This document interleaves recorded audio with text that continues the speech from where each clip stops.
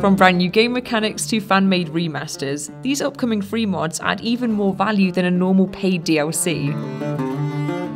The Portal franchise is one of the most acclaimed puzzle games ever made, but seeing as Valve apparently can't count past 2, Portal Reloaded might be as close to Portal 3 as we're ever gonna get. Bringing 25 mind-bending new puzzles centered around a 4 to 6 hour story, Reloaded is the most content-rich mod we've ever seen. You play the role of Test Subject 4509 and are led through a special testing course by a brand new AI personality core. Though it doesn't have a name yet, the AI has over 100 unique voice lines, offering its very own twist on Gladys and Wheatley to bring through the humour of the series, and probably a little bit of the maniacal nature of its sadistic counterparts too. The mod uses all the assets from Portal 2 but expands on the original concept by adding one very unique twist, a third green portal that allows you to travel between timelines. It's still Portal, but with timey-wimey stuff.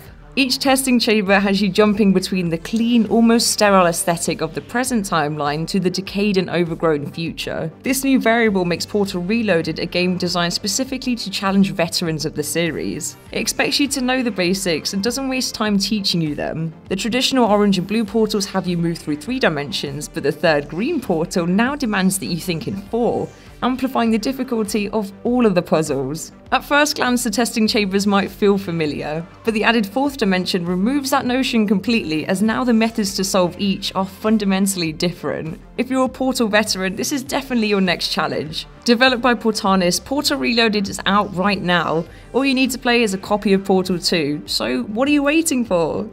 The PC cult classic Garry's Mod built a platform for bright young creators to make standalone games of any genre. With aims to replace the original, creator Gary Newman has announced S&BOX. But how do you go about replacing such a widely loved game? Simple, improve everything across the board in every way.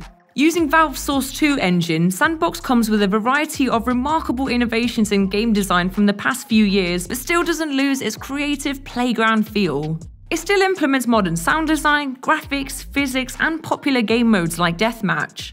The toolkit includes options for things like navmesh to chart AI character paths, custom assets to define what you want your game to be, and it simplifies the interface to make even the most experimental systems approachable. But systems and specs aren't what made Garry's Mod so popular. 15 years after the original Garry's Mod, it stuck around by being a perfect conduit for expressing creativity. We're already excited for the updated versions of classics like Prop Hunt, Trouble in Terrorist Town, and Jailbreak, but we're even more excited for the possibilities of what new S&BOX games could be. What a group of veteran modders with new tools, or the next generation with fresh ideas could come up with. Either way, the extensive updates to this modding playground leaves the next generation of goofy party games in good hands. S&BOX is currently in heavy development, and an early release is slated for the first half of 2021, with its full release set to be in the second half of the year. Get ready to return to Cyrodiil, because modders are hard at work rebuilding and remastering the Elder Scrolls 4 Oblivion from the ground up. This is the remake Bethesda would have never given us.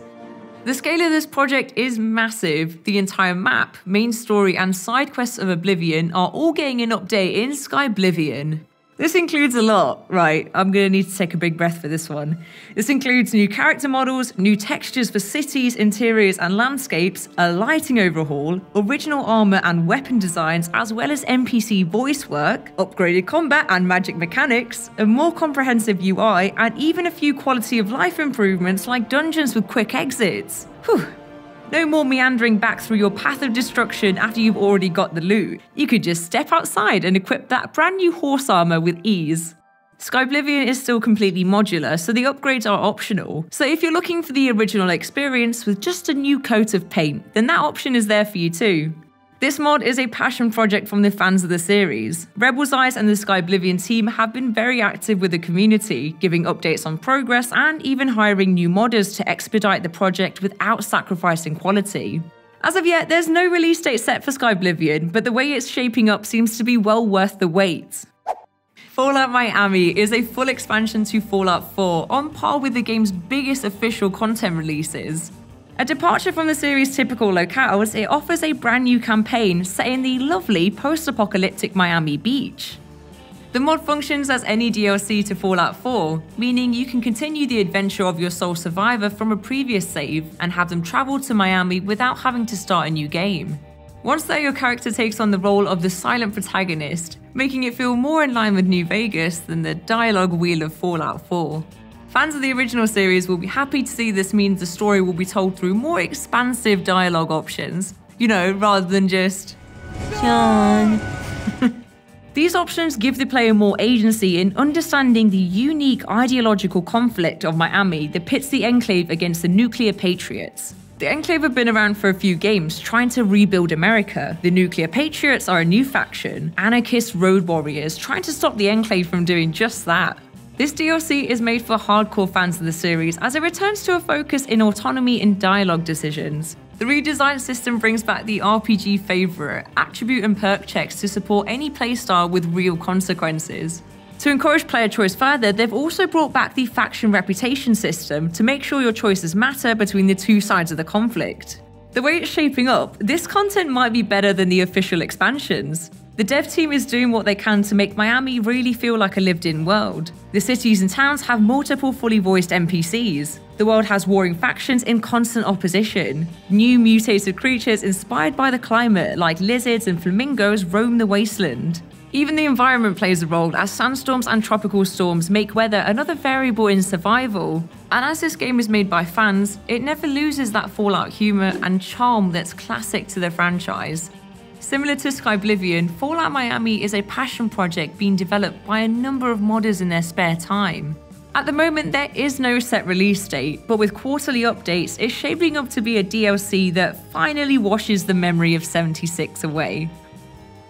And that wraps up our list for today. I'm really excited for these because when we think about what mods have done for us in the past, like what have we seen? We've had Gary's mod, we've had Black Mesa, Counter-Strike, that was a mod. We've seen some amazing achievements from groups of people whose talent I cannot even fathom.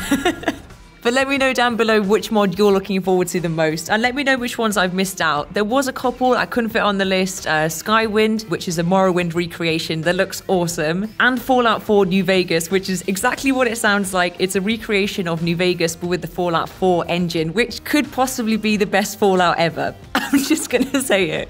Neither of these actually have release dates, but I don't even care. I'm just happy they're in the works. Drop a comment down below and let me know what you think of the video. And if you liked the video, go on, give it a like. And I'll see you in the next one. Bye bye, guys.